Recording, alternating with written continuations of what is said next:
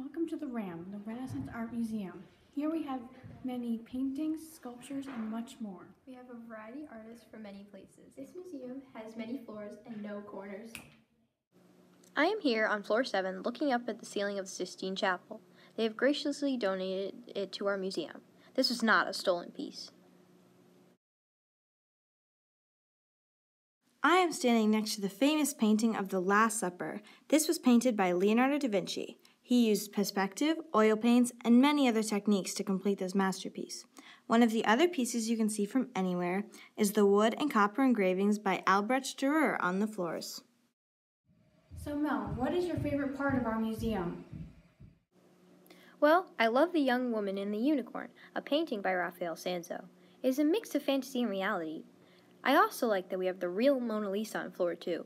It is a much smaller person than you would think.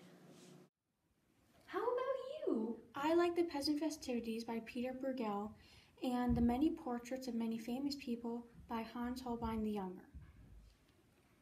What can you tell us about the figures and portraits? Peter Bruegel was not a peasant, but he did enjoy their works. He painted their dances, meals, weddings, works, and some more. This shows another side of what was happening in the Renaissance, not just the more wealthy people. Hans Holbein is interesting because he painted portraits of people. His paintings were sometimes religious, for example, Christ before Caiaphas, but he also painted portraits of King Henry VIII and Erasmus. Now Mel and I are here on floor 5, where our many Italian Renaissance paintings and sculptures are located. Mel, do you have a favorite? Oh yes, La Pieta. What about you?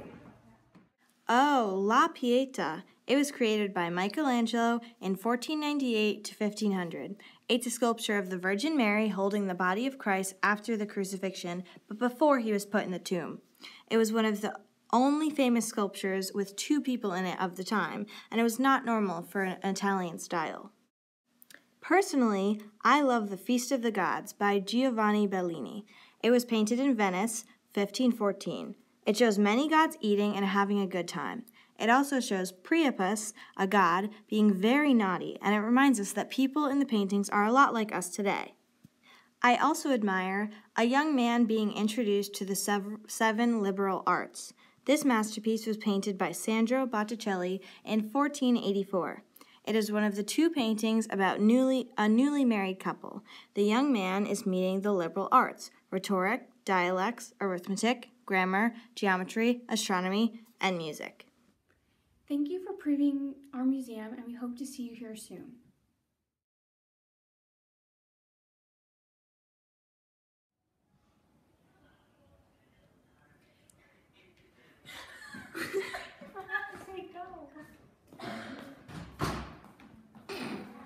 However, I enjoy the cafeteria and their delicious foods. But Roisin, don't forget about the many sculptures we have on 4th floor. Roisin, hello! Don't forget about the many sculptures on floor 4. No, you gotta go.